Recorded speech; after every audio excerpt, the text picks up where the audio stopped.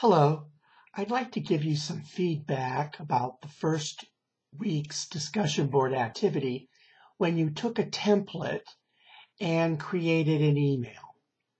First, the template is a good template. It's laid out in a very business-like fashion. Short answers, to the point. The template itself is divided into sections that are clearly marked. You use the bullets, which are the common form of separating information in business. But really what grabbed my attention, besides the excellent work, were comments made. Now I hope I have gotten everybody, but I might not have, and it wasn't an intentional miss. Sarah pointed out that so many times things are overlooked because someone thought it was being handled by someone else. Isn't that the truth? That is why in the communication process of a business, it's good to know what's happening upstream and downstream. Downstream is what happens before it reaches you. Upstream is where it goes after you've had that information or that process or that step. The overall picture of what's going on is a powerful communication and training tool. Now, Leslie says this, where we are all not directly linked to sales, I think that sales should have an idea of how many units can be made in a certain amount of time frame. Isn't that the truth?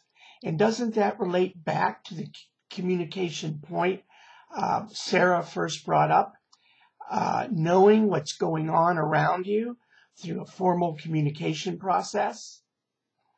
Now, Kyle takes it personally.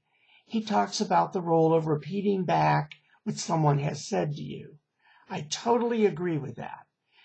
It demonstrates that you have heard the person, you've actively listened to the person you're talking to, and if you happen to have it messed up, they'll correct you and correct you right on the spot for instant feedback.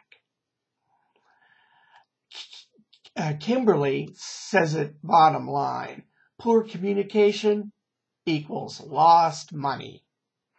Now, Emily says this, I completely agree that it's important managers work as a team in order to be all on the same page. Dysfunction sets in an organization when managers are not meeting, when managers are not communicating, and they're telling people to do different things in different ways. That's a signal of a dysfunctional team.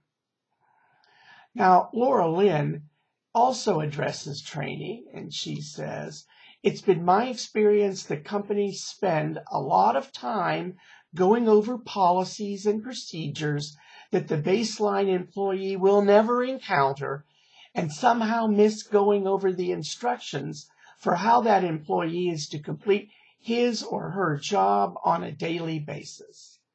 You're preaching to the choir, Laura Lynn. It's absolutely true. Well, my surprise was you're commenting on one another, reflecting on your work based on what the other person has said. That is real communication. Congratulations.